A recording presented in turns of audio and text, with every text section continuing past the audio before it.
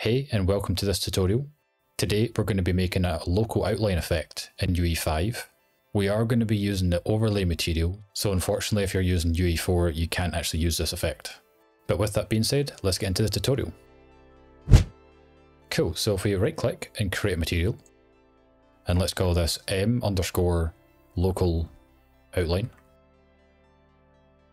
And if we double click on this and open this guy up, like this, and if we go all the way over to the left and we set our blend mode to masked and our shading model to unlit so that our outline doesn't affect any shadows, and lastly if we tick on two-sided shading, we'll be good to go. Now to actually create the outline effect itself, we're going to want to push our polygons out from our model. So if we right click and create a vertex normal to get the direction of our polygons, and if we multiply this by a value, so if we right click here and create a parameter, and let's call this outline amount, and just for now if we set this to 4 as a default value, and if we chuck this into the Wobble position offset, this should push our polygons out.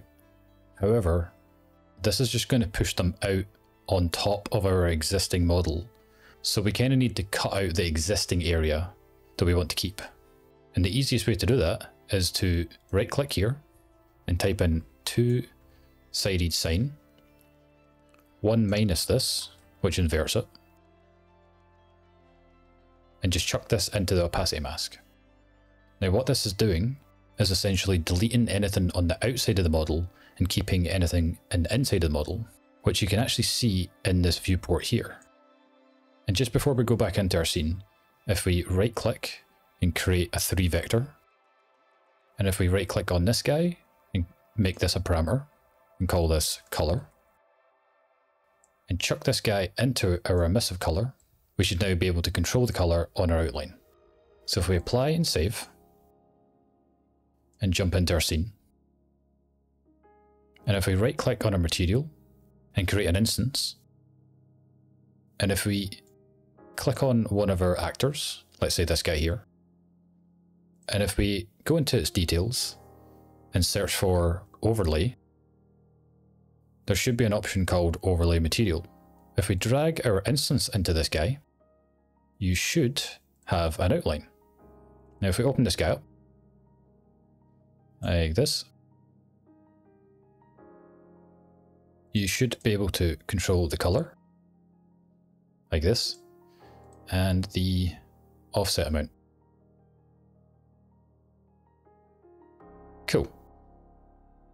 Now that we have our basic outline, if we jump back into our material and open this guy up, we're going to want to add a little bit of control in here for what happens at certain distances, so that if you're closer to the outline it can have a different value to when you're really far away from it. So if we jump on over here a little bit, give ourselves a bit of space, we're going to want to get our camera position. So if we get our camera position, and we want to get the distance between the camera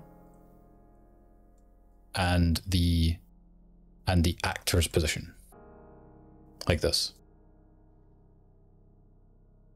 And we're going to want to remap this so it's a value between 0 and 1.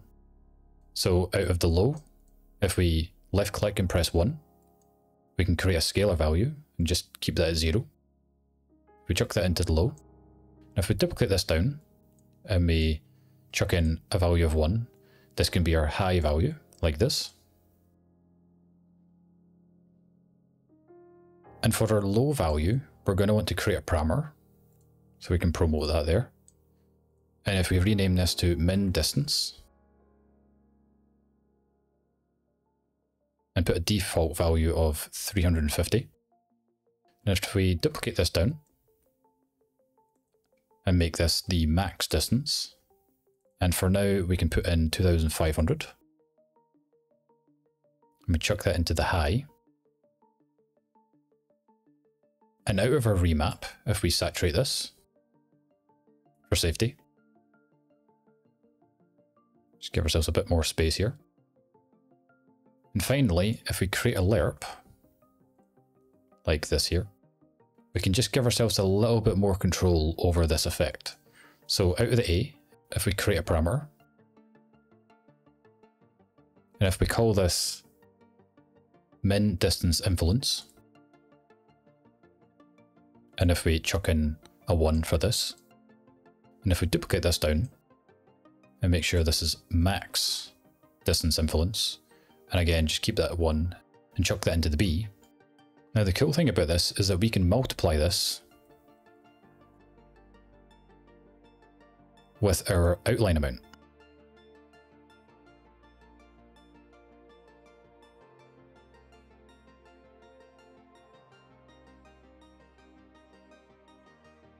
And what's essentially going to happen is that when the actor is its furthest point away from our values that we've set, it's going to be multiplied by this guy.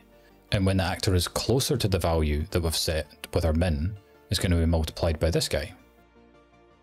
So just before we go back into our scene, if we chuck these guys into a group called distance, like that, and we apply and save.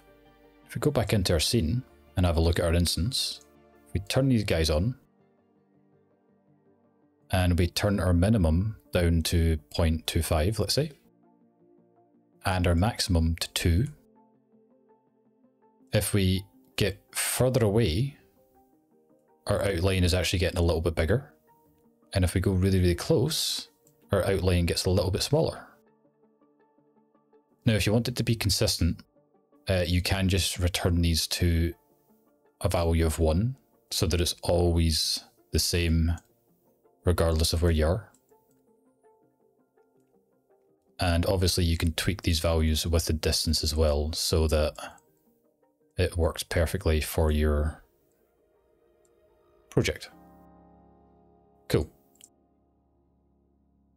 So let's jump back into our material. And let's just add a little comment here and say distance. And if we give ourselves a little bit of space down here, the last thing we're going to want to add is a little bit of noise to our outline. And this is just going to let it wobble a little bit and give it a bit of an artistic flair. So if we right click and create a texture object, and I'm going to set this to the offset noise distance fields texture, which should be default in your engine. If we drag out, create a texture sample, like this. And before we add anything to the right here, we just scroll over to the left. We're going to control this texture by the world position. And what this is going to allow us to do is when the actor moves around the level, the outline itself will animate and wobble around. So if we right click and create a world position, and we're going to want to make sure this is excluding material shader offsets, like this. And all we need to do is divide, make a parameter here, and let's call this noise scale. And set this to 300 for now, and chuck this into your UV channel. Now on the right hand side, we just want to add a couple of nodes for control. So if we drag out and create a power, and out of the power, we just want to create a parameter here, and let's call this noise fall off, and set this to 2. And after the power, if we multiply, let's create a parameter for this guy too, and let's call this noise influence, and let's chuck in 4 for the default for that.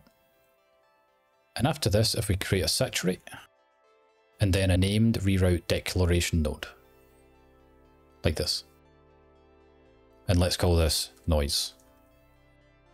Now all we need to do is add this into our calculation. And the cool thing about the named declaration nodes is that we can call them whenever we like. So if we come back up here to our calculation, and we right click and type in noise, just make sure it's the named reroute nodes one right there. And if we drag out and lerp, like this,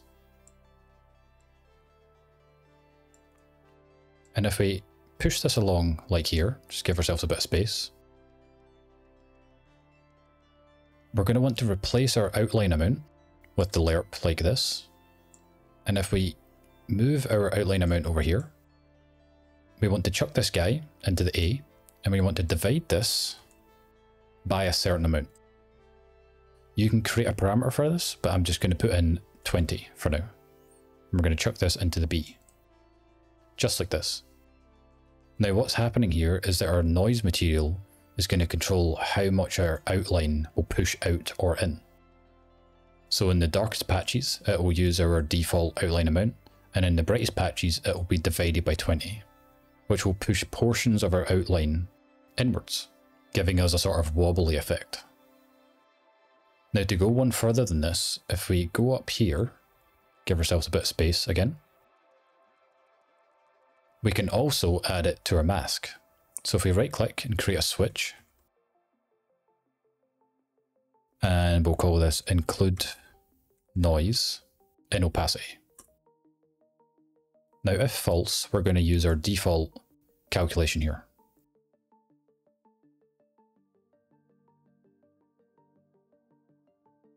But if true, we're going to get our noise,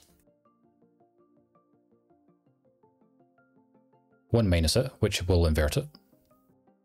And then if we multiply this by our two-sided sign, like this, and chuck this into true, and then our switch into the opacity mask, we should be good to go.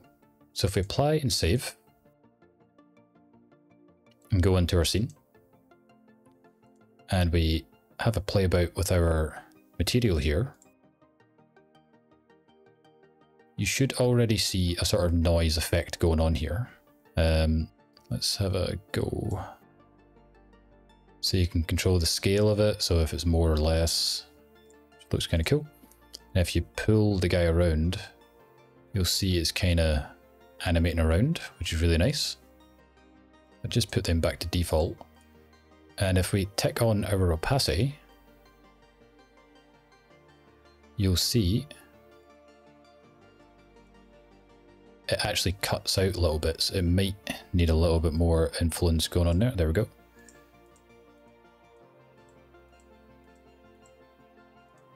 Which is pretty cool. Now there are some pros and cons of using this process over a post-process sort of outline effect. One of the positives is that you're using the geometry for the outline itself, giving you really accurate results and a super crisp line, with no need for custom depth or any depth issues, so you can layer it up and put it behind objects with no issues at all. Another pro to this effect is how easy it is to apply to things. You can either just click on an object and set the overlay material like this, with no issue, or you can just do it in blueprints. One example is if we go into our level blueprint here, and drag in our actor, like this. And if we drag out here and set overlay material, like this, you can just set your material in here. And that can be done on begin play, or it can be triggered via another blueprint if you like. One of the main downsides of this effect is that it's actually quite expensive in comparison to a post-process material. When you add an overlay material to any actor, it adds another draw call to the render pipeline. Which isn't a problem when it's 1 or 2 actors, that's fine. However, if you start to add this to all of the actors in a scene, you're essentially going to be doubling up the draw calls of an actor, and therefore slowing down your render pipeline. A post-process outline only draws once, whereas this effect will draw for each individual actor. Another negative is that the quality of this effect really depends on the quality of the model. If we select this guy here, and we force its LODs to a higher level, let's say this or this, you'll start to notice it gets really jagged. And that's because the outline is using the geometry at hand. So depending on your project, that might be an issue. But yeah, that's the end of this tutorial. I hope you enjoyed. Let me know what you guys think down in the comments below. And with that said, I'll see you guys later. Bye.